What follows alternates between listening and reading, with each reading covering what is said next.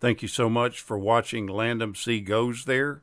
Please subscribe and hit the like button and the bell notification button. Bye Bye Birdie is a 1963 musical romantic comedy that was directed by George Sidney. The screenplay was done by Irvin Brecker, and it's based on a 1960 musical of the same name. The film stars Janet Leigh, Dick Van Dyke, Ann-Margret, Maureen Stapleton, Bobby Rydell, Jesse Pearson, and Ed Sullivan. Van Dyke and Paul Lynde reprised their roles from the original Broadway production, and it was Dick Van Dyke's feature film debut.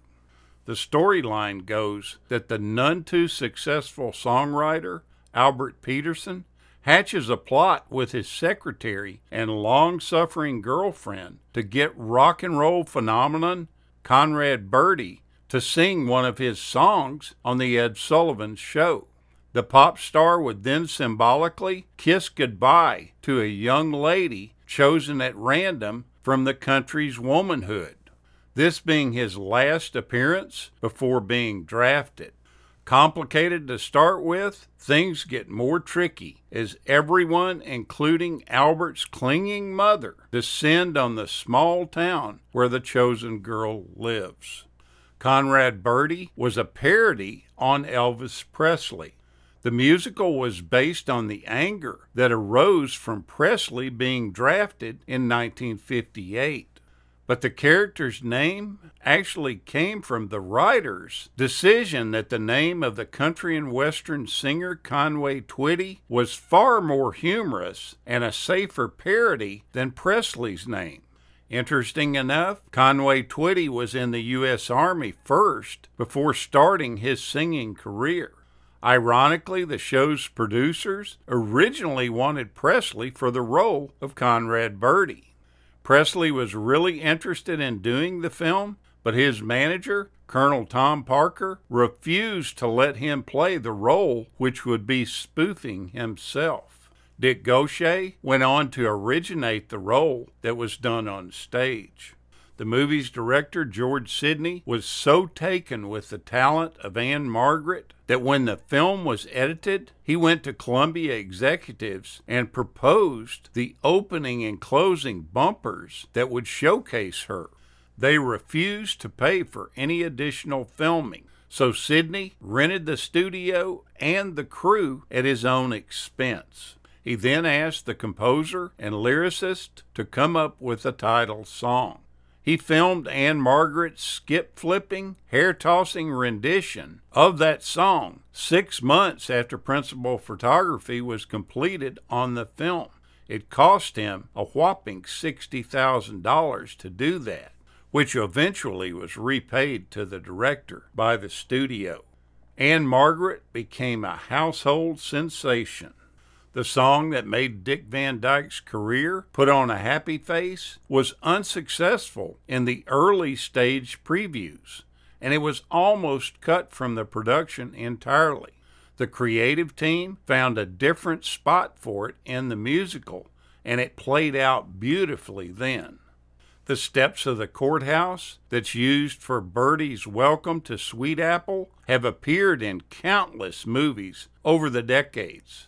It's a major part of Universal's backlot, and it was the location of Scout and Jim's several visits into Kill a Mockingbird, as well as being the famous courthouse clock in Back to the Future.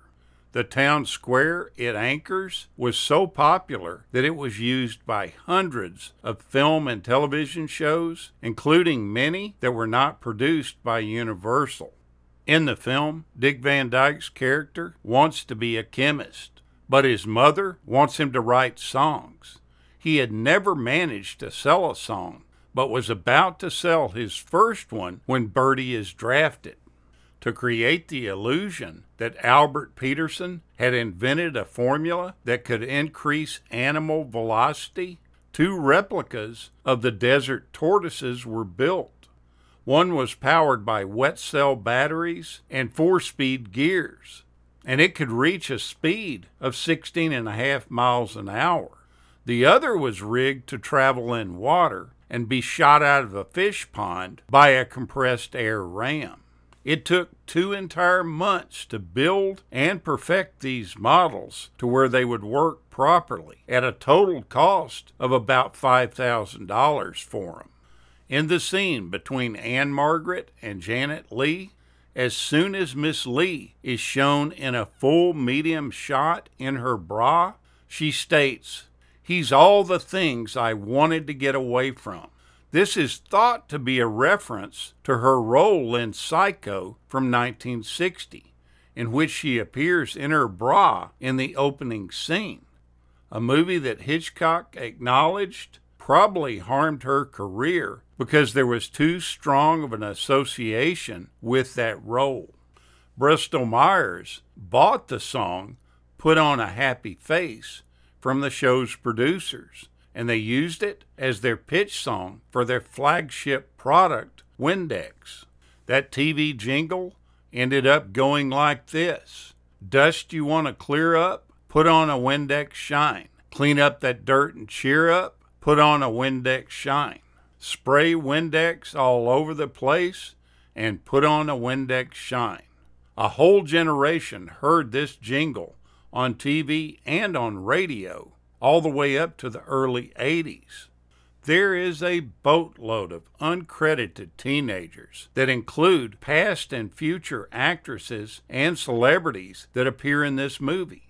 People like Melinda Marks, who's the daughter of Groucho Marx, Kim Darby, who went on to star in True Grit, Linda Henning, who played Betty Jo in Petticoat Junction, Elaine Joyce, who was an actress and a game show guest star, and wife to Bobby Van and Neil Simon, Melody Patterson, who played Wrangler Jane on F Troop, Bobby Lynn Fields, Michael Smith, and Lynn Reddy, who were all one-time Mouseketeers on the original Mickey Mouse Club.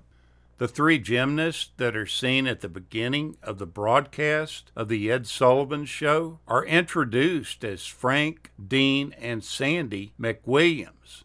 This is a thinly veiled reference to Frank Sinatra, Dean Martin, and Sammy Davis Jr. Ed Sullivan, who played himself in the film, would later reprise the One Last Kiss segment for real on his weekly variety show. In 1967, Gary Lewis from Gary Lewis and the Playboys performed the song on the show. In 1966, Jesse Pearson, who plays Birdie in the film, reprises his role as an Elvis-like rock star in Season 6 of The Andy Griffith Show. His character is called Keevy Hazelton. Keevy is a much more gracious person than Birdie is.